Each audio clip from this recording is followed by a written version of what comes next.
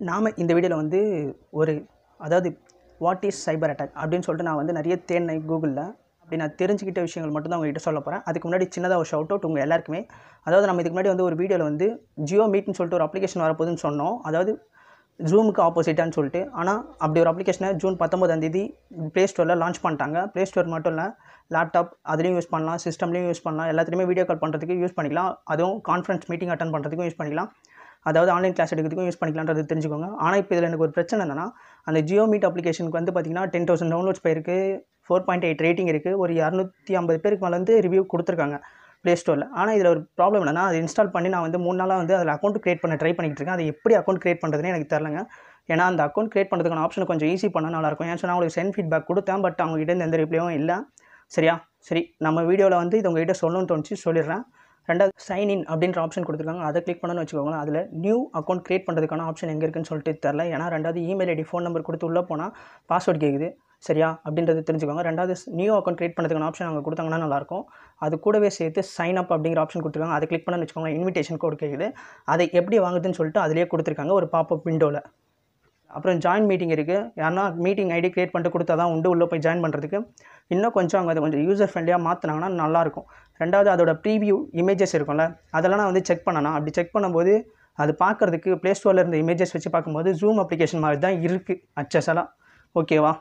இந்த JioMeet அப்படிங்கிற application பற்றின டீட்டெயில்ஸ் அவ்வளோதாங்க. இப்போ நம்ம இந்த வீடியோவில் வந்து நான் சொன்னல வாட் இஸ் சைபர் அட்டாக்னு சொல்லிட்டு நான் சர்ச் பண்ணி நிறைய ஆர்டிகல்ஸ் படித்தேன். அப்படி நான் படித்த ஆர்டிக்கலில் இருக்கக்கூடிய இன்ட்ரெஸ்டிங்கான விஷயத்தை மட்டும் உங்கள்கிட்ட சொல்கிறேன். சைனாவை பற்றி நிறைய ஆர்டிக்கலில் வந்து என்ன போட்டிருக்காங்க, இந்த நாட்டு மேலே சைபர் வார் நடத்துனாங்க, இந்த நாட்டு மேலே சைபர் அட்டாக் நடத்துனாங்கலாம் போட்டிருக்காங்க. இதெல்லாம் வந்து யூகிச்சு தான் சொல்லியிருக்காங்க. இவங்க தான் பண்ணாங்கன்னு சொல்லிட்டு அக்யூரேட்டாக அவங்களால சொல்ல முடியாதுன்னு சொல்லிட்டு ஒரு சில ஆர்டிக்கல் இருக்குது. அது ஏன்னு சொல்லிட்டு நம்ம இந்த வீடியோவில் பார்க்க போகிறோம். இப்போ ரீசெண்டாக பார்த்தீங்கன்னா ஆஸ்திரேலியாவில் வந்து ஒரு சைபர் அட்டாக் நடந்திருக்கு, இப்போது நடந்துக்கிட்டு தான் இருக்குது அப்படின்னு சொல்லிட்டு அந்த நாட்டோட அதிபரே வந்து சொல்லியிருக்காரு அப்படின்னு சொல்லிட்டு நீங்கள் தெரிஞ்சுக்கோங்க. ஏன்னு சொன்னால் எக்கச்சக்கமான ஆர்டிக்கல் இப்போ ரீசெண்டாக பார்த்தீங்கன்னா கூகுளில் போய்ட்டு சும்மா ட்ரை பண்ணிங்கனாலே வந்துடும். சைபர் அட்டாக்னு டைப் பண்ணாலே ஃபஸ்ட்டு எத்தனை ஆஸ்திரேலியா பற்றின நியூஸ் தான் வந்து உங்களுக்கு ஷோ ஆகுது கூகுளில் அப்படிங்கிறத தெரிஞ்சுக்கோங்க. சரி, சைனா கிட்ட சைபர் ஆர்மி இருக்குன்னு சொல்லிட்டு நான் வந்து ஒரு ஆர்டிக்கலில் படித்தேன்ல. சைபர் ஆர்மியில் அப்படி யாரெல்லாம் இருப்பாங்கன்னு கேட்குறீங்களா? ரொம்ப சிம்பிள், ஒயிட் ஹேட் ஹேக்கர்ஸ் தான் இருப்பாங்க. சரி, ஹேக்கர்ஸில் எத்தனை வெரைட்டிஸ் இருக்காங்கன்னு தெரிஞ்சுக்கோங்க. First ஹேக்கர்ஸில் black hat, grey had, white had. சரி, ஃபஸ்ட்டு விஷயம் பிளாக் ஹேட் ஹேக்கர்ஸ்னால் என்ன? இவங்க பார்த்தீங்கன்னா கெட்டதை பண்ணுறதுக்கு மட்டும்தான் ஒர்க் பண்ணுவாங்க அப்படின்றது தெரிஞ்சுக்கோங்க. ஏன்னு சொன்னால் இவங்க அதனால தான் இவங்களை வந்து பிளாக் ஹேட் ஹேக்கர்ஸ்னு சொல்கிறாங்க. ஃபஸ்ட்டு விஷயம், ஹேக்கர்ஸ்ன்றவங்க இந்த விஷயத்தை ஹேக் பண்ணுறாங்க அப்படின்னும் போது அவங்க ஒரு தப்பை வந்து இப்போ உதாரணத்துக்கு பார்த்தீங்கன்னா பிளாக் ஹேட் ஹேக்கர்ஸே இருக்காங்க. இவங்க வந்து என்ன பண்ணுவாங்கன்னா சமூகத்தில் வந்து நல்ல விஷயத்துக்காக எந்த ஒர்க்கும் பண்ண மாட்டாங்க. ஏன்னு சொன்னால் கெட்டது மட்டும் தான் பண்ணுறது இவங்க வேலை. இவங்க பண்ணுற வேலையை தடுக்கிறதுக்கு ஒர்க் பண்ணுறாங்களா, அவங்க தான் ஒயிட் ஹேட் ஹேக்கர்ஸ். இவங்களை வந்து எத்திக்கல் ஹேக்கர்ஸ்னு கூட சொல்லுவாங்க. எக்கச்சக்கமான கவர்மெண்ட்ஸ் வந்து எத்திக்கல் ஹேக்கர்ஸை வந்து வேலைக்கும் வச்சிருக்காங்கன்றது தெரிஞ்சுக்கோங்க. நிறைய கண்ட்ரியில் எத்திக்கல் ஹேக்கர்ஸ்க்கு வந்து தனியாக கவர்மெண்ட்லேயே ஒர்க் பண்ணுறாங்க. கவர்மெண்ட்டில் மட்டும் இல்லாமல் நிறைய கம்பெனிஸ்லையும் ஒர்க் பண்ணுறாங்கன்றது தெரிஞ்சுக்கோங்க. எதுக்காங்கன்னா இப்போ ஒரு கம்பெனி எடுத்துக்கிட்டிங்கன்னா அந்த கம்பெனி வந்து ஒரு அப்ளிகேஷன் கிரியேட் பண்ணாங்கன்னா அந்த அப்ளிகேஷனில் ஹேக் பண்ண ட்ரை பண்ணுவாங்க. யாருன்னு கேட்டிங்கன்னா எத்திக்கல் ஹேக்கர்ஸ். அவங்க ட்ரை பண்ணி அதில் எதனா லூப் ஹோல்ஸ் இருந்துச்சுன்னா அந்த லூப் ஹோல்ஸை அந்த கம்பெனி கிட்ட சொல்லுவாங்க. அந்த கம்பெனி என்ன பண்ணுவாங்கன்னா அதை சரி பண்ணிப்பாங்க. இது மட்டும் இல்லாமல் எக்கச்சக்கமான கம்பெனிஸ் பக் பவுண்டரிஸ் வைக்கிறாங்க. பக் பவுண்டரினா வேறு ஒன்றும் இல்லை, வேர்ல்டு ஃபுல்லாக இருக்கக்கூடிய ஹேக்கர்ஸ். ஒயிட் ஹேட் ஹேக்கர் தான் இல்லை, பிளாக் ஹேட் ஹேக்கர் யார் வேணால் போய் கலந்துக்கலாம். அவங்க சொல்லக்கூடிய அவங்க உருவாக்கக்கூடிய டெக்னாலஜியாக இருக்கட்டும் எதாக இருந்தாலும் சரி, அதை வந்து பக் பவுண்டரி மூலமாக நீங்கள் வந்து இதை ஹேக் பண்ணினா உங்களுக்கு இவ்வளோ காசு தரும்னு சொல்லிட்டு தருவாங்க அப்படிங்கிறதையும் தெரிஞ்சுக்கோங்க. இதனால தான் ஹேக்கர்ஸ் வந்து நிறைய சம்பாதிக்கிறாங்க, ஒரு சிலர் ஹேக் பண்ணியே சம்பாதிக்கிறாங்கன்றதையும் தெரிஞ்சுக்கோங்க.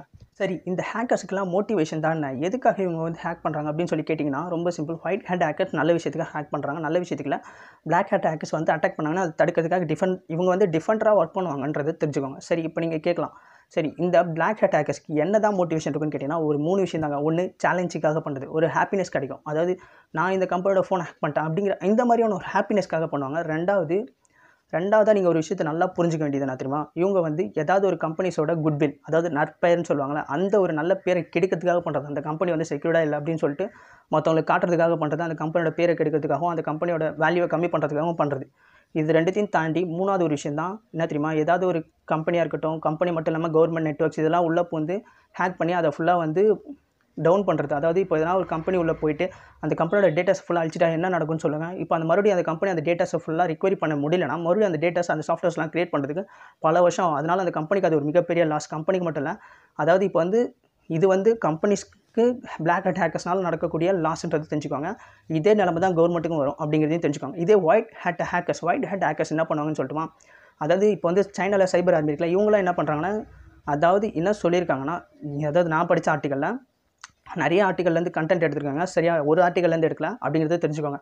ஒரு ஆர்டிக்கலில் என்ன போட்டிருக்காங்கன்னா, அதாவது இந்த ஒயிட் ஹேட் ஹேக்கர்ஸ் வந்து கவர்மெண்ட்டுக்காக மேலே செய்வாங்க. கவர்மெண்ட் திடீர்னு இப்போ இன்னொரு கவர்மெண்ட் மேலே அட்டாக் பண்ணணும்னு நினச்சா அட்டாக் பண்ண முடியுன்றது தெரிஞ்சுக்கோங்க அப்படிங்கிறத நான் இந்த இடத்துல சொல்லணும்னு நினைக்கிறேன். இப்போது கவர்மெண்ட் மூலமாக இன்னொரு கவர்மெண்ட் மேலே அட்டாக் பண்ணுறதுனால என்ன லாபம்னு கேட்டிங்கன்னா, இப்போது இந்தியா இங்கே இருக்குது, சைனா அங்கே இருக்குது. சைனா வந்து இந்தியாவில் அட்டாக் பண்ணுறாங்கன்னா, இந்தியாவில் இருக்கக்கூடிய ஒயிட் ஹேட் ஹேக்கர்ஸ் என்ன பண்ணுவாங்கன்னா டிஃபெண்ட் பண்ணுவாங்க. ஸோ இவங்களால இங்கே டிஃபெண்ட் பண்ண முடியல அப்படின்ற பட்சத்தில் அவங்க வந்து உள்ளே வந்து அட்டாக் பண்ணி ஏதாவது ஒரு பாதிப்பை கிரியேட் பண்ணிட்டாங்கன்னா, அந்த பாதிப்பு என்னென்னு கண்டுபிடிக்கிறதுக்கு அதிக நாட்கள் ஆகிறதுக்கும் வாய்ப்பு இருக்குது. தவிர அந்த பாதிப்பை நம்ம கண்டுபிடிச்சோன்னா அதை சரி பண்ணுறதுக்கும் பல நாட்கள் ஆகும் அப்படின்றது தெரிஞ்சுக்கோங்க. இதுவே ஒரு மிகப்பெரிய லாஸ் தான். இப்போ வந்து ஆஸ்திரேலியாவில் அப்படி ஒரு விஷயம் தான் நடந்துகிட்ருக்கு. இதில் வந்து சரி ஒரு கண்ட்ரி டு இன்னொரு கண்ட்ரி அட்டாக் பண்ணால் எந்த விஷயத்தில் அட்டாக் பண்ணுவான்னு கேட்டிங்கன்னா, ஒன்று ஆர்மி பவரில் அட்டாக் பண்ணுவாங்க, சைபர் வார். ரெண்டாவது ஏதாவது பெரிய பெரிய கம்பெனிஸ், இந்தியாவுக்குள்ளே இருக்கக்கூடிய கம்பெனிஸ், இந்தியான்னு சொல்ல வரல, பொதுவாக கம்பெனிஸ்குள்ளே அட்டாக் பண்ணுவாங்க. அதுக்கப்புறம் வந்து கவர்மெண்ட் நெட்ஒர்க்ஸ் இருக்கக்கூடிய மெடிசன்ஸாக இருக்கட்டும், மெடிக்கல் டிபார்ட்மெண்ட்டில் இந்த மாதிரியான டிபார்ட்மெண்ட்ஸை மட்டும்தான் சூஸ் பண்ணி அட்டாக் பண்ணுவாங்க. அதையும் தாண்டி பேங்க் முக்கியமாக இதை தான் சூஸ் பண்ணி அட்டாக் பண்ணுவாங்கன்றதை நீங்கள் தெரிஞ்சுக்கோங்க. எல்லாருக்குமே black hat hackers, white had ஹேக்கர்ஸ்னால் யாருன்னு சொல்லிட்டு தெரிஞ்சிருக்கும்னு நான் நினைக்கிறேன். அது கூட சேர்த்து இவங்களாம் எந்த மோட்டிவேஷனில் எதுக்காக பண்ணுவாங்கன்னு சொல்லிட்டு ஒரு ரீசனும் உங்களுக்கு கிடச்சிருக்கும்னு நான் நினைக்கிறேன். இது கூட நிறுத்தாமல் நடுவில் ஒரு ஹேக்கர்ஸ் சொன்னேன், கிரே ஹேட் ஹேக்கர்ஸ். இவங்க யாருப்பான்னு கேட்டிங்கன்னா ரொம்ப சிம்பிள். இவங்க வந்து ரெண்டுத்துக்கும் நடுவில் நிற்கிறவங்க தான், வேறு ஒன்றும் இல்லைங்க. இப்போ உதாரணத்துக்கு பார்த்தீங்கன்னா, இந்த பக்கம் white hat hackers, ethical hackers, ஓகேவா. இவங்க வந்து நல்ல விஷயத்துக்காக ஹார்ட் ஒர்க் பண்ணுவாங்க.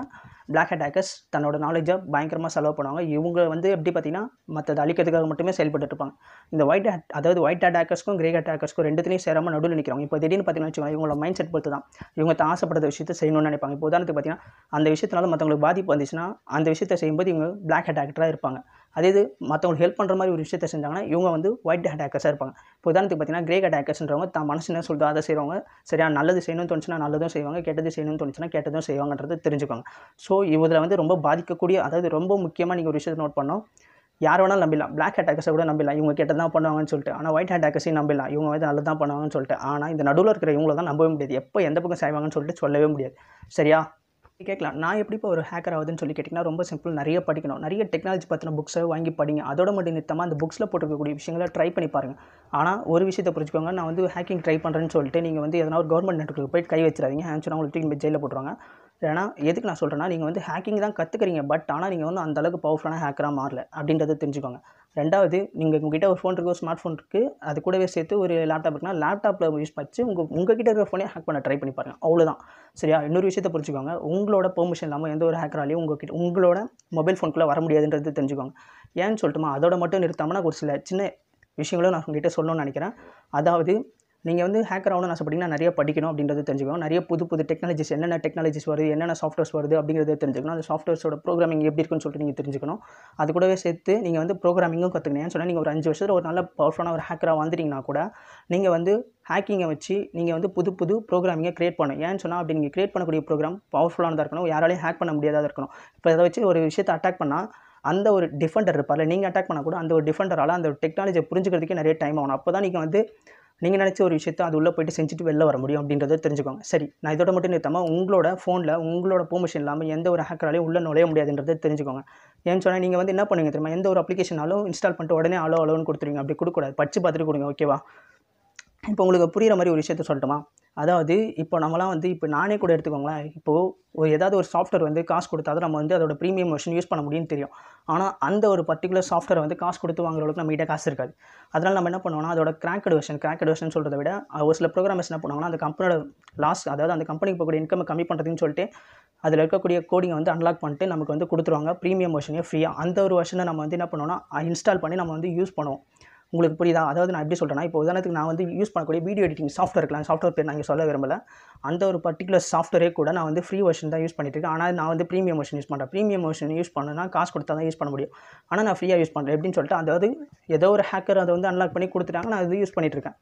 ஆனால் நீங்கள் வந்து அந்த மாதிரி யூஸ் பண்ணுறது தான் ஃபஸ்ட்டு விஷயமே நீங்கள் பண்ணக்கூடிய ஒரு மிகப்பெரிய தப்புன்றதை புரிஞ்சுக்கோங்க. நீங்கள் வந்து முடிஞ்ச அளவுக்கு சேஃபாக இருங்க. ரெண்டாவது, சைனீஸ் அப்ளிகேஷன்ஸை யூஸ் பண்ணுறதை அவாய்ட் பண்ணுங்கள். ஏன்னு சொன்னால், இப்போ இந்தியாவோட உளவுத்துறைன்னு நினைக்கிறேன், ஏன்னா நிறைய ஆர்டிக்கல் படித்தேன், நான் வந்து கொஞ்சம் அக்யூரேட்டாக எனக்கு சொல்ல முடியல, ஓகேவா. அவங்க என்ன சொல்லியிருக்காங்கன்னா, அதாவது சைனாவில் இருக்கக்கூடிய ஆர்மியில் இருக்கக்கூடிய அதாவது ஹேக்கர்ஸ் வந்து என்ன பண்ணுறாங்கன்னா, நம்ம இந்தியா மீது சைபர் அட்டாக் பண்ணுறதுக்கு ட்ரை பண்ணிட்டு இருக்காங்க அப்படின்னு சொல்லிட்டு அதுக்கு பிளான் பண்ணிட்டு இருக்காங்க. அந்த மாதிரிலாம் சொல்லியிருக்காங்க. ஸோ நீங்கள் வந்து சைனீஸ் அப்ளிகேஷன்ஸை அவாய்ட் பண்ணுங்கள். முடிஞ்சால் சைனீஸ் அப்ளிகேஷன்ஸ்லேருந்து நீங்கள் வந்து டெலிட் பண்ணும்போது உடனே அன்இன்ஸ்டால் பண்ணாமல் அதில் இருக்கக்கூடிய உங்களோட அக்கௌண்ட் இருக்குல்ல, அந்த ஒரு அக்கௌண்ட்டை டெலிட் பண்ணிட்டு அதுக்கப்புறம் அன்இன்ஸ்டால் பண்ணுங்கள். எதுக்கு சொல்கிறேன்னா, ஏன்னா ஆல்ரெடி நம்மளோட டேட்டாஸ் வந்து நம்மளை பற்றின டீட்டெயில்ஸ் வந்து சைனீஸ் அப்ளிகேஷன்ஸ்க்கு கொடுத்துட்டோம். ஓகேவா? அவங்க வந்து அதை எடுத்துன்னு போய் சைனாவில் இருக்க சர்வரில் வச்சுருந்தாங்கன்னா, சைனாவில் அந்த சர்வர் இருந்து சைனாவில் அந்த கம்பெனி இருக்காங்க. ஓகே, சர்வரையும் அவங்க அங்கேயே வச்சுருந்தாங்கன்னு வச்சுக்கோங்களேன், அங்கேயே வச்சு மெயின்டைன் பண்ணாங்கன்னா, சைனீஸ் கவர்மெண்ட் வந்து அந்த ஒரு கம்பெனிக்கிட்ட அவங்க கேட்டாங்கன்னு வச்சுக்கோங்களேன், நம்மளோட டீட்டெயில்ஸ் எல்லாம் அவங்க கொடுத்து தான் ஆகணும். ஏன்னு சொன்னால் சைனாவில் இருக்கக்கூடிய ரூல்ஸே அதான்.